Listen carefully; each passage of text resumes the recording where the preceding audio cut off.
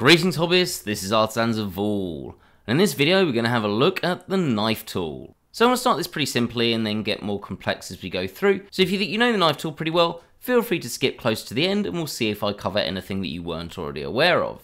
So at the very basic level, to get into the knife tool, we just need to tab into any form of edit mode. I'm going to go for face mode and then we press K. Alternatively, if you've got machine tools and you go into vertex mode and nothing's selected, if you hit 2, you'll also go into knife mode, which is quite nice because it saves you moving your hand across the keyboard. The other way you can do that, if I escape out of that, is in the T panel, where it's probably somewhere. I'm going to be honest, I never ever use this thing because it just takes so much longer. There we go, knife tool is there. Anyway, so what does the knife tool do? If I go into side view, effectively you just click, drag across, click again, and then it's going to start drawing another knife from the place where you finished. So we could go, for example, here as well, and then as soon as you hit enter, then you've cut your faces along those points. Alternatively, instead of pressing enter, you can hit the space bar, again a bit easier with where your hand and thumb typically rests.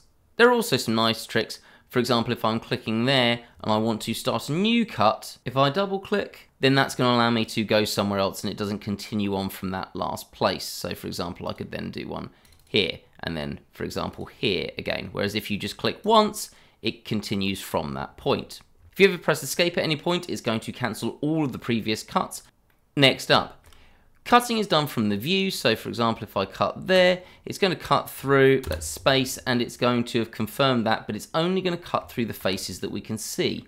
Alternatively, if you click and then press C, it's going to create a cut through. You can now see that there is a cut point marked in green that shows the back edge as well. And if I click that and then space, you'll notice it cuts through the entirety of the object, which is very useful if I wanted to bisect this. For example, I can click, press C, click, space, and then we can see that it's gone all the way through.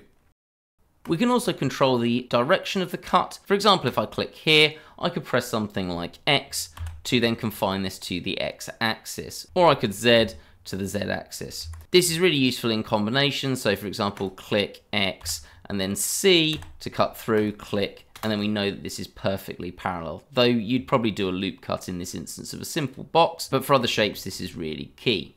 I should also point out that if you've got the knife tool on, say you're in vertex mode, if you click relatively close to that vertex, it will start on that vertex and then the vertex you're closest to as well. That's the relatively simple things done. Let's get a little bit more complex. So the other tool that's very useful, as opposed to just using X, Y, and Z, is that if you hit A, this is going to lock your knife tool, but it is locked at 30-degree increments. So you can go 30 degrees, 60 degrees, or 90 degrees. So that A tool is pretty nice to allow you to be more precise. Now the other thing that I can do with this, if I go to Edit, Preferences, is we don't have to keep this at 30 degrees.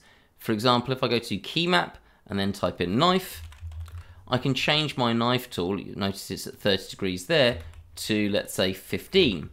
Now, if I then save these preferences and come back into this, if I click A, is not going to have worked.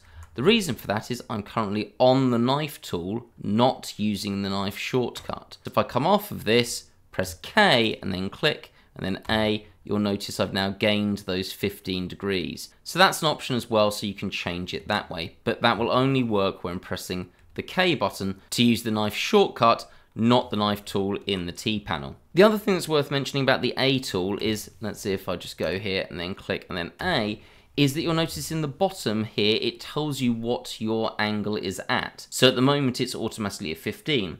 Now, in a difference to pretty much every single other tool in Blender, if I type in something, let's say 10, you'll notice that changes to 10, but the angle hasn't automatically flipped to 10 degrees. For example, if I was to type when rotating. Instead, it's changed the snapping to 10 degrees. So for example, I could go there and then click and it's done it. Now, once you've done this, if I then press K to use the knife tool again, you'll notice it's gone straight back to that 15 degrees. So this hasn't changed the preset, it's only changed what you're doing for that angle. So I could come in A and then type in 30, and again, this is only going to work for that one cut. The final thing, and I actually only realized this because I was looking at this bottom instruction panels as I was making this video, is that if you hold down Shift when you go to an edge, it will automatically lock your knife to the midpoint, which is really nice for, say, if you want to cut off certain corners. Also note that if you use this as part of one of your other functions, the other thing that's worth noting with this is if I do that again, while you can press Control and click, you don't have to lock it to this middle point. If you go further, you'll notice there's a slight green outline of where the point is going to be, and if I click, you'll notice that that has confirmed it in that middle point. You'll also note, because we can't use the double click when doing this, if I right click, that'll also allow me to start a new cut, and then I can, say for example, bisect those perfectly in half. So despite the apparent simplicity of the knife tool, there's actually quite a lot of tricks that you can do with it. So did you know all of those tricks? And maybe are there any tricks that I haven't actually covered here? If there are, do feel free to add them in the comments section to share them with the community. I always love to hear about new things, and have a great day.